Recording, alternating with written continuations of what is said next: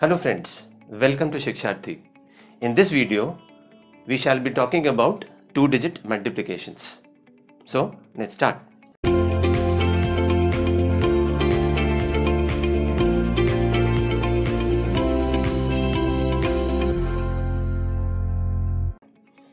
Now, we'll broadly divide this session into three parts, wherein we'll first talk about the mother method. When I say mother method, I'll be discussing the basic method, the generic method of doing two-digit multiplications.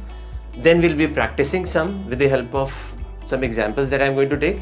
And finally, we'll learn something new today, which is how to check the answer, which is equally important. So you will see that in these two sections, we will be categorically talking about accuracy. But in the latter two sessions, we'll be talking about speed and accuracy both. Right? Okay, so starting off with the basic method, which I call it as a mother method. So what I'm doing here is I am taking a double digit number as AB and I'm multiplying it with another double digit number which is CD. So what am I supposed to do?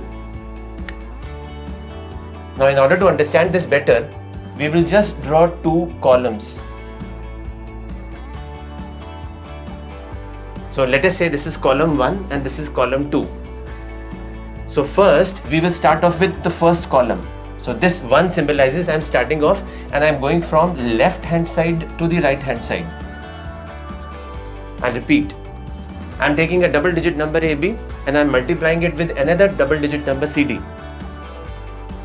Now in order to facilitate my calculations, what am I assuming here? I am assuming that let us take two columns. Let us say this is my first column and this is my second column. And for the answer, for the calculations, I need to start from the left hand side and go on to the right hand side. Right? So let's do it. So first I'll take only one column, then I take both these columns and then I'm left with only one column. First I take only this column which is represented by 1, then I take both the columns which is represented by 2. Finally I am left with only one column which is this, which is the rightmost column. What am I supposed to do? I am supposed to multiply. So while I am multiplying, this will be what? A into C. Here you are supposed to multiply and then add. So A into D plus B into C followed by B into D. Please relate. If I would have asked you to multiply a 1 1 with 1 1, you would have got a 1 2 1. Relate this with this 1 2 1. And such kind of relations and correlations we try and do in every session of ours, just to make it playful and interesting. Okay, I'll take one more example. So if somebody asks me to multiply a 2 3 with 4 5, what am I supposed to do? I am supposed to start from the left hand side. Let us say this is the first column, this is the second column. How much is 2 into 4? 8. Followed by 5 into 2 is a 10 and 4 into 3 is a 12. When I add a 10 to a 12, I get a 22. Now 22 has to be written in this way. So if you have watched my earlier videos, I have told you the way, but I'll repeat the way once again in case if you are a new watcher. So let us imagine that this answer that we are getting, this is the meanwhile answer that we are getting. Let us imagine that this answer is in the form of a train, a small train, in which this leftmost extremity, say this left side, extreme side, is what? The engine of the train. Followed by, this is the first coach and this is the second coach. Now in the first coach, let's relate. How much did I get here? I was getting an 8. Right? Followed by the first coach. So this here, let us say this was the engine in which we got the answer 8. In the first coach, we got an answer like 22. Now 22 has to be written in such a way in which the units digit of 22, which is 2, is written on the same platform. And the remaining digit or digits are written in the subscript. Subscript means you are going down, going down. And the same for the second coach. But this is not the final answer. This is just the meanwhile answer. So for the final answer, what do? We come from the right hand side to the left hand side. Yeah. So now this 5 comes down as such, this 1 gets added to the next compartment. This subscript gets added to the units digit of the next compartment. So how much is 1 plus 2? 3.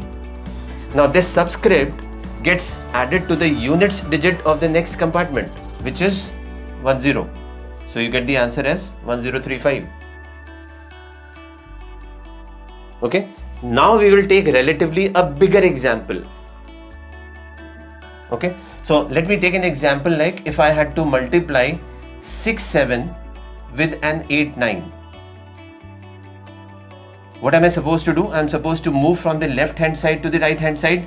Now don't waste your time in drawing 2 columns because that was just a way to explain it to you so that you understand it better. So just for the sake of revision, first I'll take only 1 column, then I'll take both the columns, and finally I'm left with only 1 column. Okay. So how much is 8 into 6? 48. This is the engine of the train. The answer has to be written as such. Next column, 54 and 56 makes it 110. So as discussed earlier, now in 110, the units digit is a 0, which has to be written on the same platform. And the remaining digits here are 1, 1. They have to be written as a subscript. And finally, I am getting what? 9 into 7 is how much? 63. 963, 3 is the units digit and 6 has to be written as the subscript. For the final answer, I need to come down from the right hand side to the left hand side. For which, what would I do? This 3 comes down as such. 6 plus 0 makes it a 6. And this 11 gets added to a 48, which makes it 59.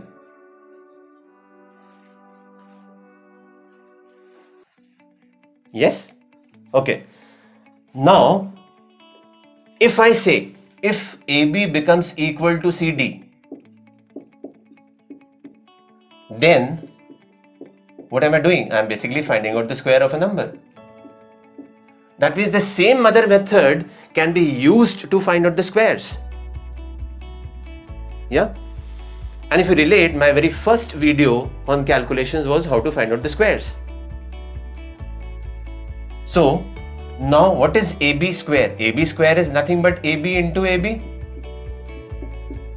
Using the same logic, what am I supposed to do? I'll start off with there are 2 columns, right? So A into A makes it how much? A square followed by AB plus AB, which is 2AB, followed by B square. This is what we had done in the earlier video. So can I say that if I know this method, the same method can be used to find out the squares? Yes. So do I require some special methods to find out squares? No, not at all. So in this case, now what is a mother method of finding out squares? The mother method of finding out squares is nothing but A square followed by 2AB followed by B square. For this, we will take few more examples. So we are moving on to this stage where we are going to take few more examples, which will include some examples that we would have taken. I mean, for example, all the 4 digits being different, or maybe 2 digits being the same, or whatever it is. So let us say if somebody asks me to find out a 7, 8 whole square. Do I know how to do this? Of course.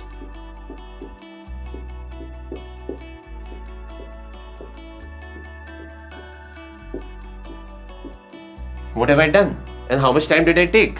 So you would see the time when I was doing calculations here, the focus was only on accuracy because I was explaining you the method how to do it, which is very important. The first step is accuracy.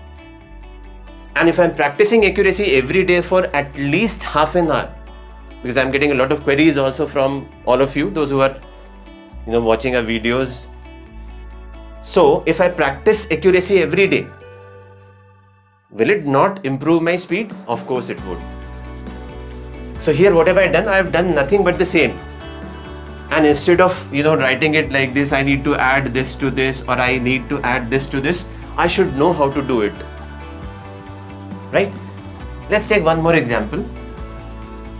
Now, if I say that somebody gives me a question like 2, 9 has to be multiplied with a 9, 7.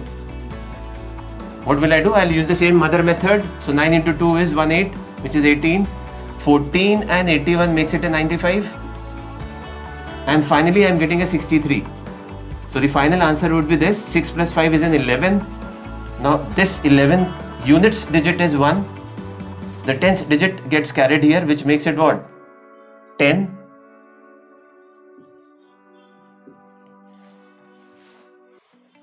Now finally, time to check the answer. So there is a method which will help you to check this answer. Let's talk about the method. How much is 9 plus 2? 11. Now in 11, how much is 1 plus 1? 2. How much is 9 plus 7? 16. In 16, how much is 1 plus 6? 7. How much is 7 into 2? 14.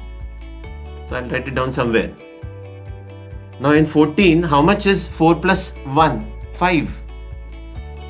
So what I'm trying to say now, please listen to me very carefully. This I call it as finding out the digital roots of the number. For example, what is the digital root of 29? 2. What is the digital root for 97? 7. Now when I multiply these two digital roots, the ultimate digital root that I get here is what? 5. So if this answer, the digital root of this answer is equal to a 5, then only the answer could be correct. But if the digital root of this number is not working out to be a 5, in that case the answer is definitely incorrect. How will this help me? Let's talk about this later. But let us see whether I am getting a 5 here or not. So 3 plus 1 is a 4. 4 plus 8 is a 3. 3 plus 2 is a 5. Confused? Okay. 2 plus 8 is a 10. 10 plus 1 is 11. 11 plus 3 is 14. 14 means you are getting a 5. That means this answer should be correct.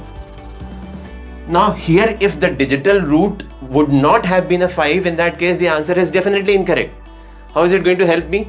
Now if the same question is given to me in the form of a data interpretation question, and if I had to do a calculation like a 0.29 into a 9.7, irrespective of the decimal point, you would have had 4 or 5 answers or choices. If there was only one answer choice, I repeat, irrespective, I am not concerned with the decimal point as of now. When I am finding out digital roots, it hardly matters. So when I am finding out the digital root of this number, I will neglect the decimal point for the time being. And if I choose that answer only which is giving me a digital root as 5, let us say there is only one answer which is giving me a digital root as 5, that means that is the only correct answer. Right? Similarly, let us do for this. How much is 8 plus 7? 15. How much is 1 plus 5? 6. So the digital root of the number 78 is a 6. But here we were supposed to find out the square of this. How much is 6 square? 36. Now 36, the digital root of 36 is what? 6 plus 3, which is a 9. In short, the digital root of the square of 78 should be a 9. Let us check whether we are getting a 9 here or not. How much is 8 plus 4? 12. 12 plus 6, 18. 18 means 1 plus 8, 9. That means the answer should be correct. Yeah. The last thing for today, the food for thought. Now when I say food for thought, please take it as an assignment. Now my question to you is, what is the maximum number that I can get in the engine? First question. What is the maximum number that I can get here, which is the first coach? And what is the maximum number that I can get here, which is the second coach? When will I talk about this?